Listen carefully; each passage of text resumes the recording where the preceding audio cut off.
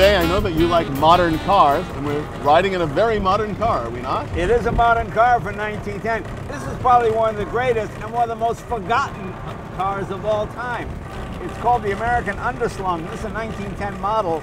I think the first thing people notice are the huge wheels, which are 40-inch wheels. Try and find tires. Oh my God!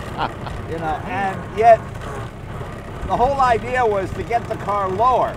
There was a guy named, I think, Frank Combe was the engineer, and they were delivering chassis to the factory, and they delivered them upside down, and he thought, hey, you know, we can make the car lower by just putting the chassis upside down. That's basically what they did. They used the wheels to bring it up, but they kept all the weight and the center of gravity low to make for a great handling automobile. Exactly, and also it's very interesting that there was a design aspect to that as well. You realize until the 1950s, you did not see a car with the hood lower than the fenders. Right, right. It really was a unique look. And these 40-inch tires, actually, it's not a gimmick. You know, they actually, at speed, they act as gyroscopes and sort of keep the car centered. I mean, it really does work. It drives like a much later car. This is 1910. 1910, and it's also amazing to think about the other aspects of the technology of this car, the specification. It's got a transaxle. Right. Now, the transaxle was invented by Harry Stutz, who I think designed the car, but I'm not sure. Yes, he was But Harry Stutz was a brilliant engineer. He invented the transaxle. And what that means is a transaxle is where the transmission is at the back of the car. You know, most cars, especially this period, had the engine, transmission, and then rear end. What Harry did was you had the engine, then you had the drive shaft, then the transmission at the very back. So you got a good balance of front and rear wheel weight. And that also helps, obviously, the handling and balance of the car, especially at a time when this car was built, when roads were often just simply ruts that you had to follow. So to have as much balance and control of the car as possible really make an advantage in terms of driving conditions. Right. Also, you know, on most modern cars, you have, especially rear-wheel drive, you have transmission tunnel because the body's put down, literally laid over the mechanical part, and the mechanical parts sort of stick up into the body. That's what this does. If you look in this back seat, you'll see the transmission tunnel going right into the rear end. Most cars are so high that you always had a flat floor. And I'm actually sitting much lower than I think I would in any other car from this period. Yeah, it's also an interesting thing because aesthetically, and I'm really drawn to the design of cars, this also is an incredibly pleasing design because of the way it's built. Right. Especially for the period. The car looks very sleek, it looks very elegant, looks very sporty, simply because of the aspect of the tires to the body and the running gear.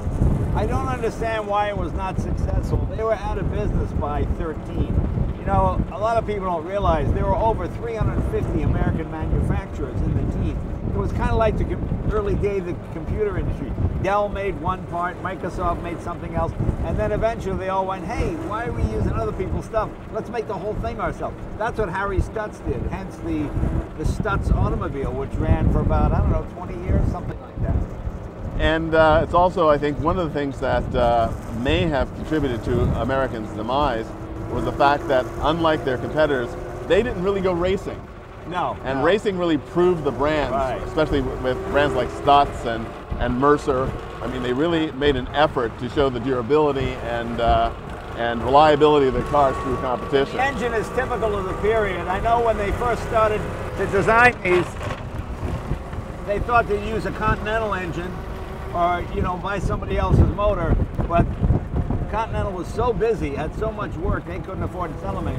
So what's also interesting about this car is that in a time when a lot of manufacturers went for absolutely huge engines, you know, this is a 500 cubic inch L-head inline 4.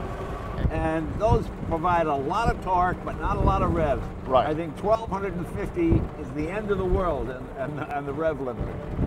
And it also provides a level of performance that is perfect for conditions around here. Oh yeah. Cruising down 2-lane roads here next to the ocean in Newport is just absolutely amazing, ideal environment for this car. Yeah, yeah, it really is. It really is. And it'll also be very interesting to see the house that we're going to right now, because it too is an example of great modernity at the turn of the century. Yeah. Now, I'm going to ask what modernity means.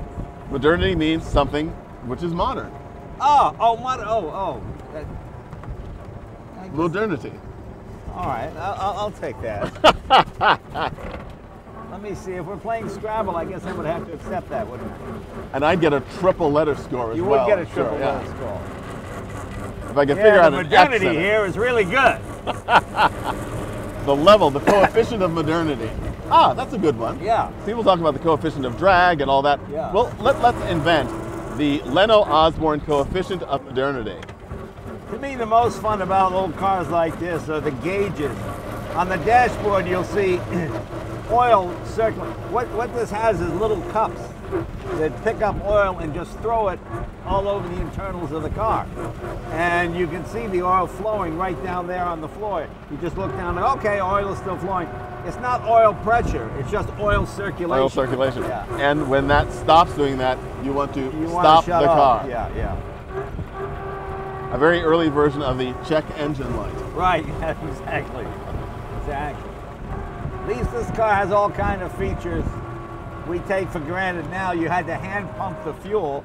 By that I mean the fuel tank is pressurized. So you pump it up and the fuel would be forced to go forward to the carburetor. And then there's a little internal pump on the end of the engine that keeps the pressure up. Which is why so many manufacturers for so long stuck with gravity-fed tanks, so they didn't have to deal with the pressurization issues. This also is a very comfortable car to ride in because of the design of this windshield. Right. There's no buffeting at all. You get a nice airflow, but you don't have that need to wear goggles. So I'm sure there's also a very, very comfortable car for the affluence of the time because you weren't really thrashed around in the car like you were in many cars. But it had sporting pretensions. You can turn this windshield down and just be open air if you like. Al Fresco, I believe. Al Fresco, exactly. Yeah. I remember him. You know, I you're a nice guy, Al Fresco. Terrific guy, yeah. The other interesting thing this car does not have is a motometer, which is the temperature gauge on the radiator. You really have no idea what the, you won't know until you're boiling over, basically, whether the car is running hot or not. Well, I think the idea was just keep moving. Yeah, the idea was just keep moving. And a lot of times it showed, oh no, our car will not overheat. There was no need for that, you know. But for most people, it was an accessory they like to have, just to know the temperature of their automobile. Peace of mind in motoring is something that you can never get too much of, especially we can only imagine what it was like to take a car like this out for a long drive. There's a reason why this car has dual spares, because blowouts were quite common. Quite common. And if you went on a trip of 20 or 30 miles, it's quite likely that you had to change a tire. I love the Warner speedometer. That's before he met Stewart. Yes. It was just not Stewart Warner, it's just Warner speedometers. So Donald, what house are we going to? Well, Jay, we're headed to a simply wonderful estate called Wildacre. And as you'll see, all of today's selections will celebrate usable performance.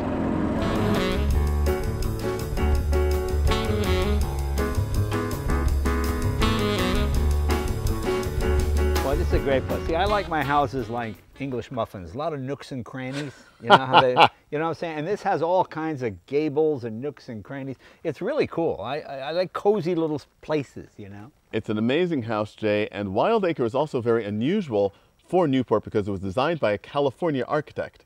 Irving Gill was based in San Diego, and this house actually has a lot of aspects of the Southern California bungalow style, but perfectly sits in this site here in Newport on a beautiful cove. It was built for Albert Olmsted, the half-brother of Frederick Law Olmsted, the great landscape architect. Of course, he designed Central Park, among other things. And this house has a lot of the West Coast influence in terms of the setting, the pines, the Japanese gardens, and it's a wonderful mixture of the traditional and the modern. The modern, which was then, of course, was arts and crafts. Right. And in fact, this is one of the most traditional houses that Irving Gill built in this period, because after that, he went to a much more modernist language. Yeah. Flat roofs, very, very, what we would think of as sort of almost prairie modern. And what year was this built? 1902. Now, see, I would have guessed this was built in the 70s or something. Maybe late 60s. I would never have guessed 1902, because so many of the other houses here have that gilded cottage, you know, they look like castles and made of stone. this looks like a modern, this looks like it was built, if you told me this was built 12 years ago, I would have believed you. Well, it's also, again, Gill was a modernist, even in his time, and the way that he, unlike a lot of the other big houses here in Newport, he cited this house to be a part of the landscape. And as we see around the property, the way this sits on a cove, the house is shaped to match the shape of the cove. Right. And there are gardens on either side, and it's very, very private, very, very quiet. The plantings are designed to be very lush and to give also lots of outdoor sort of sitting rooms and relaxation spots. You know, it's funny you say modern. When I think of modern, I think of flying buttresses and, you know, big glass walls and, you know, roofs that do this. They don't look comfortable to me. They look like hospitals for stereo equipment. They're just sort of white and, you know, whereas this, I mean, I would not call this modern. This seems traditional. It's modern for the time. Think 1902. Yeah, I guess you're right. And also, again, many houses that were built on the ocean here are very enclosed. This house is very open to the ocean and the water views, which makes it quite special. And again, very much like our 1910 Underslung, a car that's very modern for its day. This is a house that was very modern for its time in 1902. Yes, I mean, this car looks perfect parked in front of it. I mean, if this is a black and white sort of, what they call a tin type photo, it would look like it was taken in period. Exactly. Yeah, really something. Very nice, very nice. Now, thinking about design and the purity of design and what it means, the next car we have is this 1968 Ferrari 330 GTC. Let's take a look.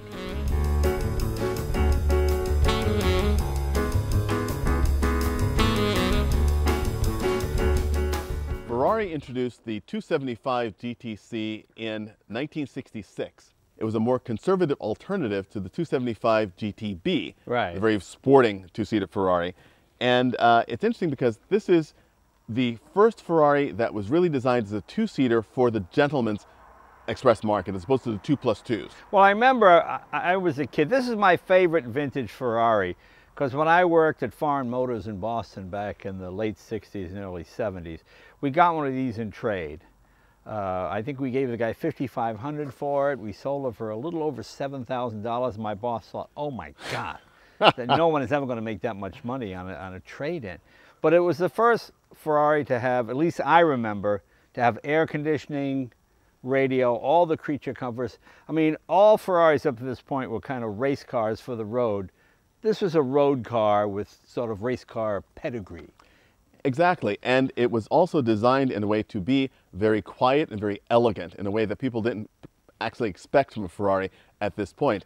And it's also quite interesting, this one, the 330, the 4-liter version of the car, was in direct response to Lamborghini. Lamborghini had come out with the 350 GT and then the 400 GT, and to compete with the 4-liter engine in the Lamborghini, Ferrari had to increase the size of the engine, and the 330s are amazing performers. Well, not to be insulting, but if the Italians designed a Mustang, this is what it would look like, sort of long hood, short deck, you know, this whole deal. The tires are exactly the right size. And these were huge tires back in the day. Absolutely, and I think that the comparison to the Mustang is not an insult, because first of all, I think the Mustang is one of the best designs ever. It truly expresses the use of the car. And this car was criticized a bit in its day because of its similarity in design to the Fiat 124, which is not a criticism of the Ferrari or the Fiat. They're both beautiful, timeless designs. Just very simple, very classic, very elegant. And today this car looks amazingly modern and yet very much of the period. Of course, had all the cues of the period, the gated shifter, which was the huge selling point. You know, it's sort of, it was like a rifle bolt. You sort of cocked it, snick, you know? Snick. Yeah, and it just clicks right in. And the air conditioning was kind of, I mean, it kept you from getting hot. No, it didn't cool you off. Yeah, you couldn't beat Americans for air conditioning and heating. That was something we always did tremendously well. Since the 40s, you turn on any air conditioner, you're freezing in minutes. Whereas each time, maybe at night, it might cool, but sun coming in, it would just be sort of a breeze. You know? You have opening vent windows. What do you need? Yeah, exactly. And a Ferrari V12. You can go fast enough to keep yourself cool. It's funny how the engine looks so simple now, but back in the day, it seemed so incredibly complex, you know? You had this has twin distributors, right? Yes. Yeah, yeah. Had the twin distributors, you go, oh my God, how do you tune this thing, you know? It's amazing. Just a beautiful, beautiful automobile. Absolutely astonishing. The definition of effortless elegance performance. Yeah, yeah, very nice. And speaking of performance, and with another one of my very famous, slightly tenuous connections, yes, let's go to our third car here.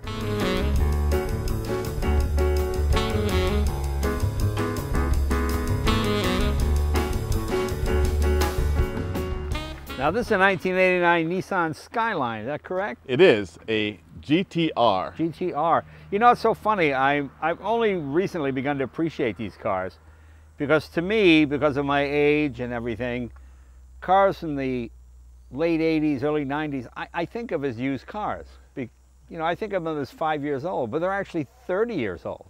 You know, and this is, of course, the car that led to the GTR we all think of today, that amazing car that Nissan produced that literally, I think, changed the whole image. You know, I was not much interested in the Nissan brand after the 240Z. I thought the cars got sort of big and, I don't know, just kind of boring, at least from an enthusiast point of view. And then when they brought the GTR out, that really showed their engineering prowess and how much horsepower they could make. And I was very impressed. So I started taking interest in these, and I really appreciate these. It's very interesting, Jay, that Nissan, for whatever reason, stepped away from performance in the United States as a part of their image, right, while pursuing it quite continuously in Japan, in their home market. And in fact, this is not the first generation of the Skyline, this is actually the third generation. And these cars, based on their production mid-market models, which they did not import to the US because they were still sort of doing the economy car thing in the US, dominated Japanese touring car races. And touring car racing, to me, is one of the highest forms of competition because you really do, as a manufacturer, put your reputation on the line with cars that look exactly like the cars you sell in the showroom. So this is the classic example of the race on Sunday, sell on Monday aspect of the cars. And these cars were absolutely unbeatable. The technology that they incorporated was also quite advanced. When you think about the level of performance that they got out of a 2.6 liter engine, 276 horsepower, but prodigious torque and amazing handling. These cars were astonishing. The Japanese also had a gentleman's agreement, wink, wink, that they would limit horsepower to 272 or 275. Right. These actually made closer to 312, 315 horsepower, but they always had to go, oh no, it's only 275 horsepower. And it's quite a good looking car. It looks contemporary. I mean, you could, except for a few styling cues, you could sell it as a car today. It doesn't appear to be of its period. Again, like the theme that we have here at Wildacre, timeless modern design. Yeah. The Underslung was very modern for 1910. The Ferrari was absolutely classic and timeless for the late 1960s. And this, for the late 1980s, is a very simple, elemental design, the best of Japanese design, with not a lot of what they call surface interest. It's the form of the car that really draws your eye. And you can now bring these into the United States because they have that 25-year and older rule. Right. You were not able to before because it didn't meet all the regulations. The disadvantage or advantage, depending on where you are, is to be right-hand drive. That was the only part. And a lot of people feel odd shifting with the other hand, but I think it just enhances the experience. Absolutely, because this is the car that the Nissan engineers envisioned and built. And also the right-hand drive aspect also gives it a little bit, frankly, of prestige because you clearly know this is a Japanese domestic market or JDM product. Right. And the interesting thing too is also, for those of us that think maybe the GTR's got too complex, too much electronic gadgets, so many screens, you know, differential temperature, I don't really need to know all of that. This takes you back to a simpler time. It's sort of the difference between a 65 Mustang, which is basic V8 stick shift carburetor, and a modern Mustang. One is complex, one is very simple. And this has the raw elemental feel of that. You know, that's what I love about these. The few times I've driven them, they really are quite fast. It's an impressive car. And just like the modern ones, these are also eminently tunable, yeah, which also makes them very, very, very interesting for the modern tuner crowd. And this particular example is extraordinary because it's completely original. Yeah. It's got relatively low mileage. It was imported from Japan quite recently, but is in superb condition, clearly adult owned. And that makes a big difference in these cars. A lot of them have been used very hard and thrashed. And I believe in Japan, the older your car is, the harder it is to get it on the road. Yes. You know, here in America, if you have an old car, you go down, you get an antique sticker, and boom, you can drive it. You don't have to do smog checks or any of that kind of stuff. In Japan, anything over 5 years old, it costs you more, it's more expensive. the price goes up. They encourage you to buy a new car. Exactly. Yeah, I mean, it's terrible for the old car enthusiasts in Japan. And it's also quite interesting because Japan has built some remarkable performance cars, including this Skyline, but the speed limits in Japan are quite low and strictly enforced. Right. So enjoying a car like this must have been rather frustrating for the enthusiast when new, and actually may prove a bit frustrating for you as we go out for a drive here around Newport. Well, let's give it a shot. All right.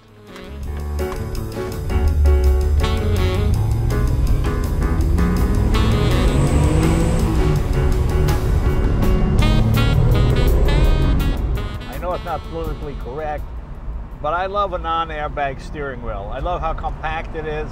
I love the fact that it doesn't have a huge center so I can see all the gauges and see what's happening all the time. This car is really quite lively. It's very nice. Well, it's got twin turbos, so it delivers the power in a very even way at at low RPMs. We're at 4,000 RPM right now, and this thing feels like it's just beginning to pull. Yeah, yeah. And you realize 1989 was still not the beginning of the turbo era, but they were still finding their way. So the fact that there's hardly any turbo lag at all is really kind of fun. I sort of like this period where you put your foot in and you get that initial, and then it takes off, you know, it's just kind of cool. Yeah, when you think about what Porsche was doing with their iconic turbo in 1989, I think this is actually much more usable power than the contemporary Porsche had.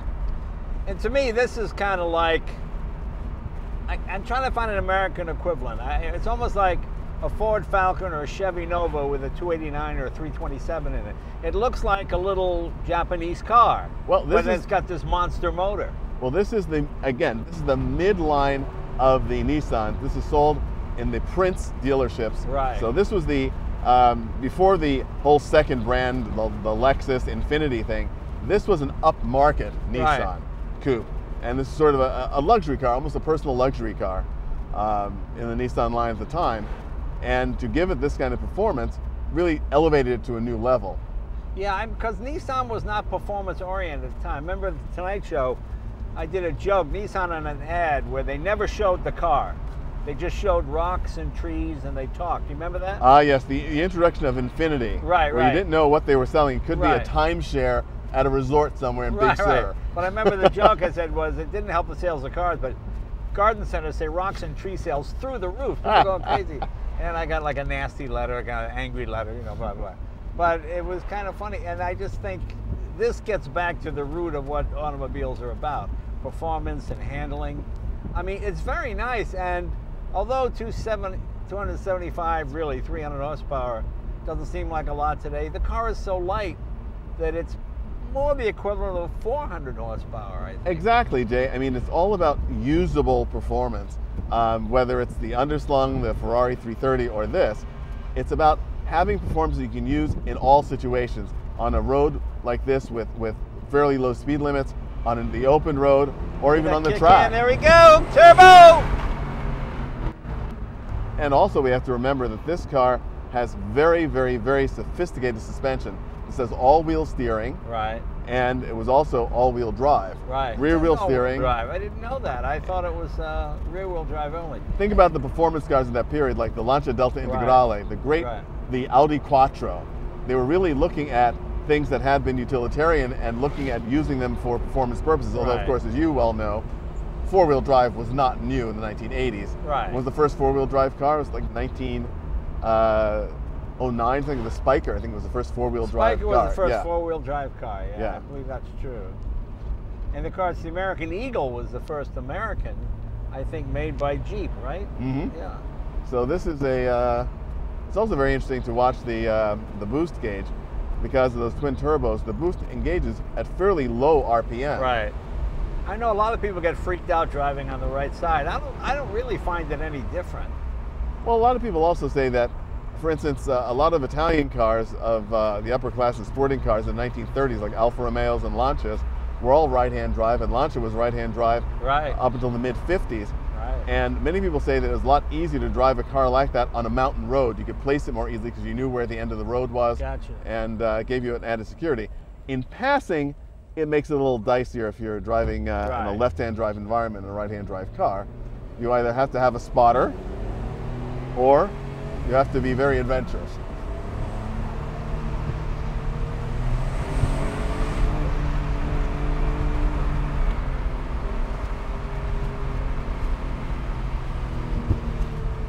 You know, one of the other things, of course, this is a very, very good example of one of these cars, but the build quality is really terrific. You know, it's a very solid feeling car. Right. There's no rattles or shakes. You know, all the things that you think about a Japanese performance car, this really sort of puts the lie to that. And it's performance you can use. You can use all of it all the time. It's very nice. It's always great when a car that has a legendary reputation can live up to it. Funny, I'm looking for the turn signal on this side. Yeah, I remember quite well the first time I drove a right-hand drive car. I was on vacation in South Africa, and every time I went to use the turn signal, I put the windshield wipers on, Yeah. which was very embarrassing. Fortunately, by the time you get to this, the windshield wiper controls are on the dashboard, so you don't have that issue. It's also interesting looking at the ergonomics of this car. They really made an effort to try to make it very driver-centric. You know, in front of me as the passenger, there's absolutely nothing, just open space. And you've got there on the dashboard or the controls for the radio, Right. for the lights, everything right there on the instrument pinnacle, so you can literally keep your hands on the wheel and touch the controls. You know, a lot of times a car like this is not the performance so much as the way it makes you feel. Like, to me, I love driving my MG Midget because it feels fast. It's not Right. fast at all.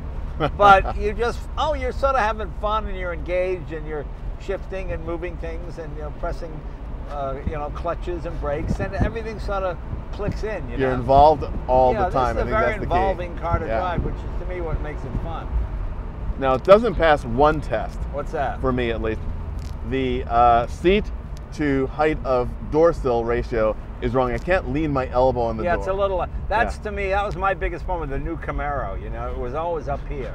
But these are very comfortable seats as well. You know, a lot of modern sports seats make you feel that they're giving you a kidney massage. Right. And these are first of all, they're cloth seats, which I think is absolutely the best, because cloth seats hold you in place. Right. And a nice cloth seat, nicely shaped.